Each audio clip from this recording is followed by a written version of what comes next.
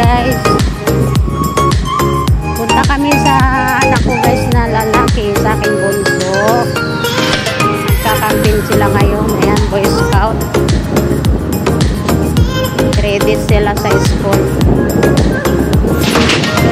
Ayan, shout out namin, Ma'am Tin. Shout out sa lahat ng vloggers dyan. Kuya Vicente Official.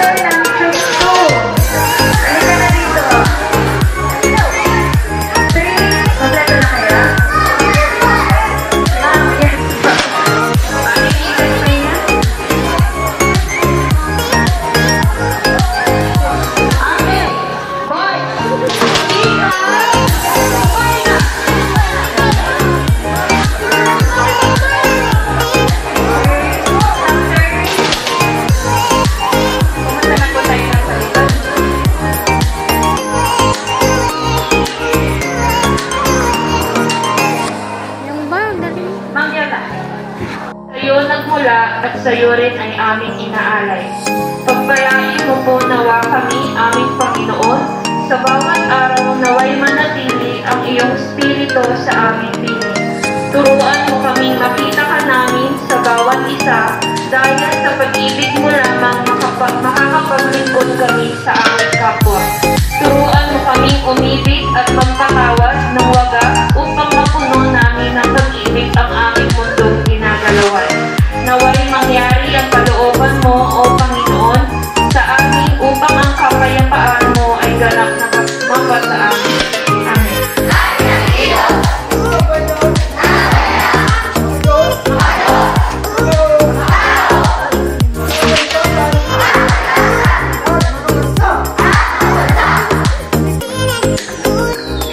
Maaari na po tayo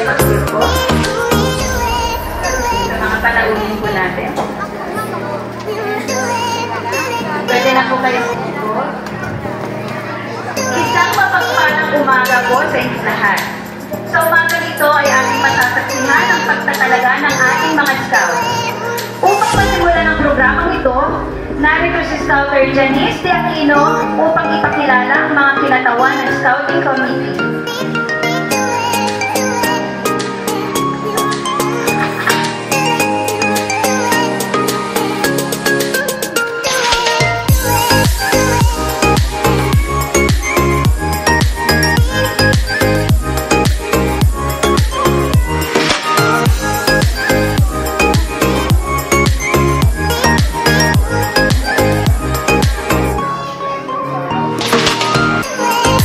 Magandang umaga po sa ating lahat. Dahil po ang ating mga committee na ating programa.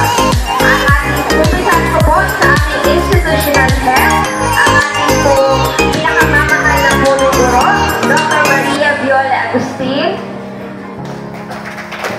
May palakpak naman po na. BSC Coordinator ng Sir Michael Salinatin. Ang ating po pinakasipat, the head teacher. Sir Elias Kite, BSC Coordinator, Ma'am Julian, Ma'am Julian Sergio.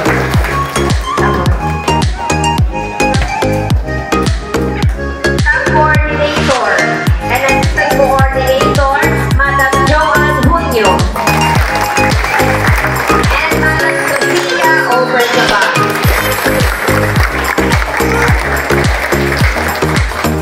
Maraming salamat.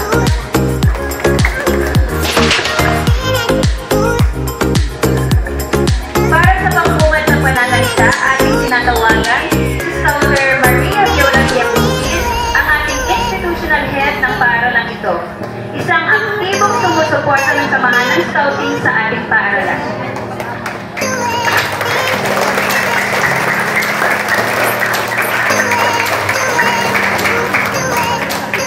Salamat, Ma'am Jean, sa sorpresa yung binigay sa akin. Nakala ko na kung gagawin yung gabi. Audience. Okay. So, Boy Scouts of the Philippines! Hooray! Ang sagot niya, kapag nag-hooray ako, Boy Scouts of the Philippines, sasabihin niyo, practice. Boy Scouts of the Philippines! Hooray! Boy Scouts of the Philippines! Ulitin! Ito na, totoo na to. Boy Scouts of the Philippines! Hooray! Wow, palakpakan yan.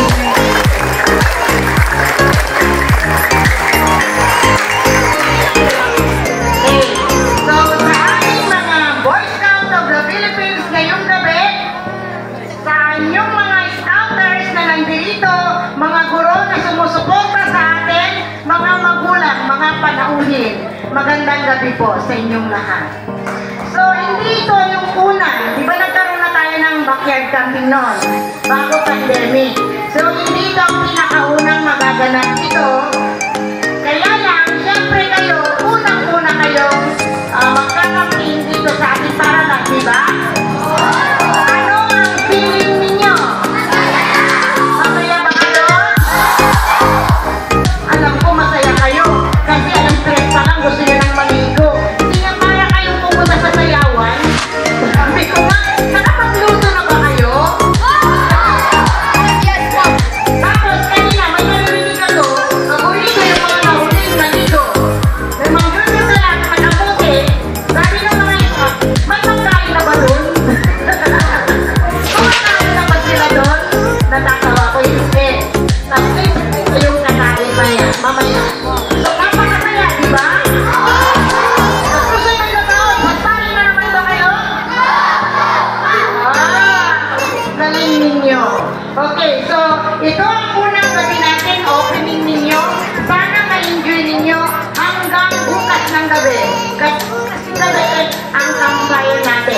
Maganda yun. Ready na rin ba kayo sa mga talent na ipapakita ninyo? Yay! Ang gagaling! Ang alam mo mga players! Sino nagturo sa mga to? Ang galing nyo. Dahil hindi nalaman na magkakaroon tayo ng backyard camping, tuwang-tuwa ako. Sumasagot ako sa inyong lahat at sa inyong mga encounters dahil nagawa natin na posible ang hindi magawa. Kasi nga, hindi tayo pwede mag-practice all the time kasi mumonitor sa atin. Ganun pa man sa isang panahon na inyong mag-practice, nagawa nyo pa rin yung perfect. So, congratulations staff at magandang gabi sa inyong lahat.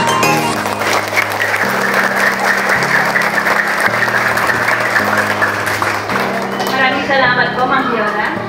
Para magbigay naman ng mensahe sa aming lahat, tinatawagan ko si Ginoong Erwin G. Lasite, ang PTA President ng ating paaralan.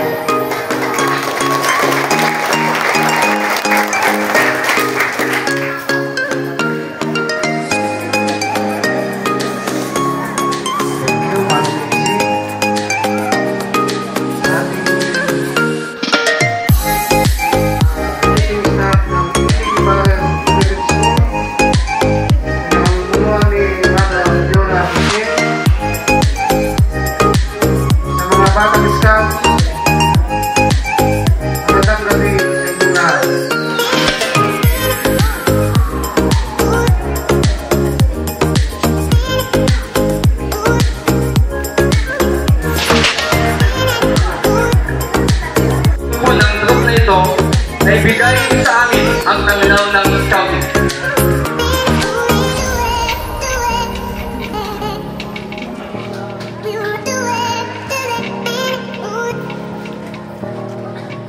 Sa harapan ninyo ay isang munting liwanag. Sinasagisag nito ang diwa ng scouting na dapat mag-alab sa puso ng isang tunay na scout. Sa pagdaan ng mga araw, ay mas matututuhan ninyo kung ano ang diwang ito. Ang batas ng troop na ito ay ang batas ng scout. Ito ay kilala at sinusunod ng buong scout sa buong mundo. Bilang kasapi ng kilusang scout, tayo ay inasal susundin na rin ito. Ngayon ay tinatawagan ko ang mga piling scout upang iparinig sa inyo ang mga batas na ito. Pakinggan itong mabuti.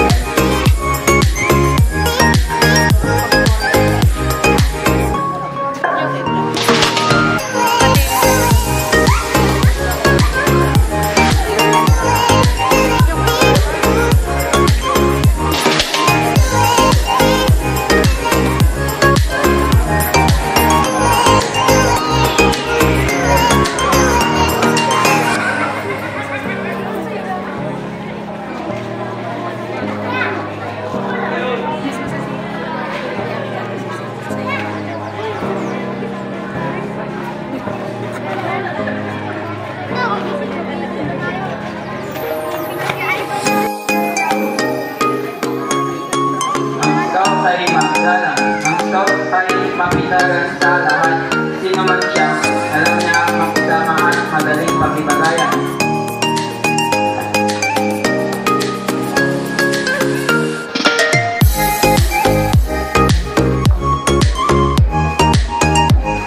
Na kahit takot mo siya, natapos siya ng ninindigan kahit siya pa ay pagtaunan at pagpunta.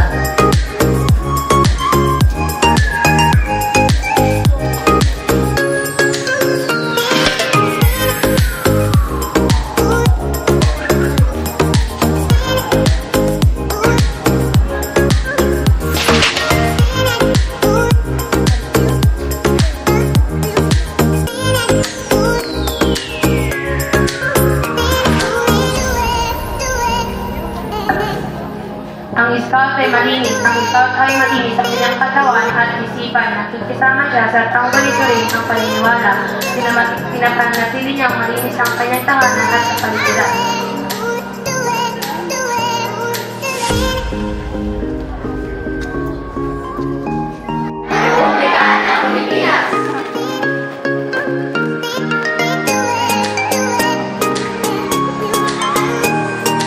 Tumulong sa ibang tao sa lahat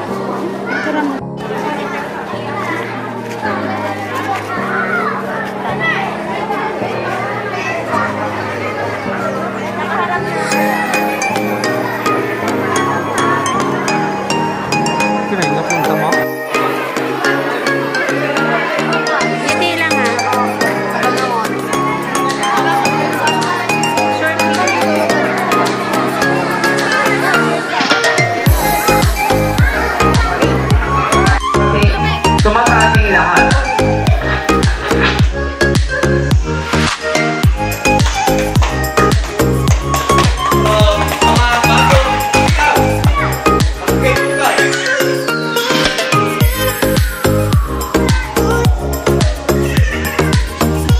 Maraming salamat po, Scouter Michael Salulatin. Ngayon naman ay tinatawagan natin si Scouter Sofia Obersabal upang magbigay ng hamon at inspirasyon sa inyong mga bagong itinalaga.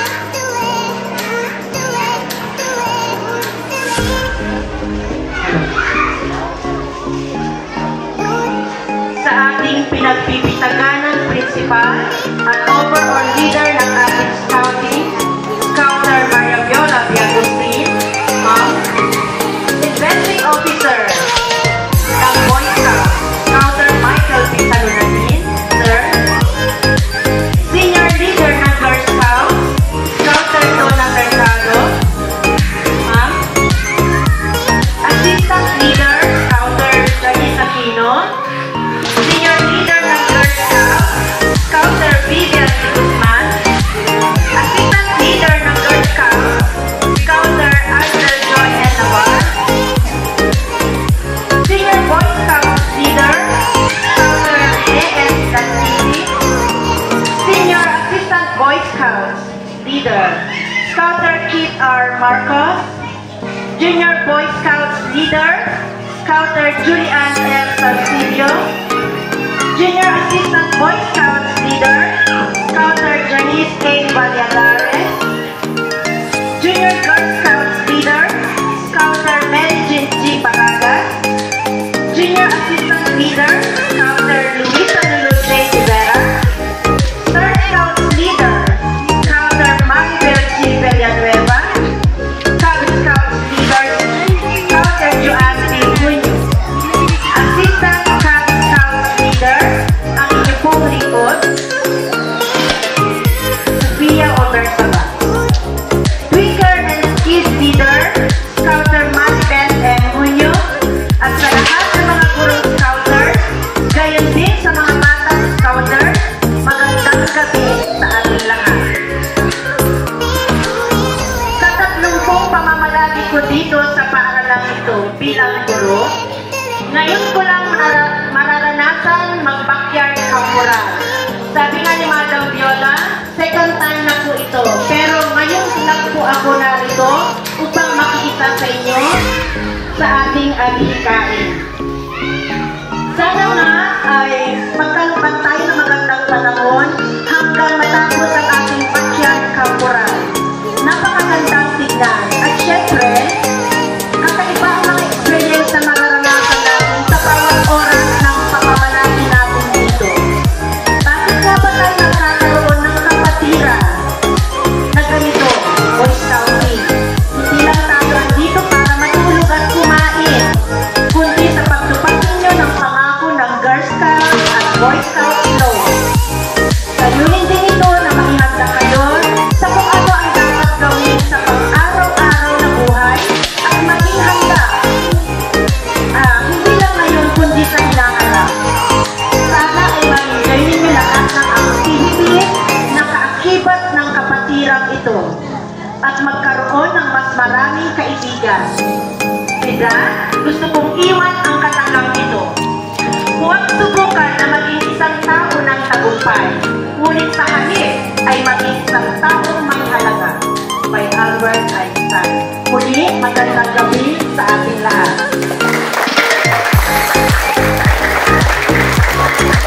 Maraming salamat po, Scouter Sofia Obersabal. Nakasisiguro po kaming sapat ang inyong mga salita upang pag-ibayuhin ng mga Scouts ang kanilang paglilingkod. Sumaating nawa ang pinakadakilang hignuban hanggang sa ating muling pagkikita. Maraming salamat po muli sa mga magulang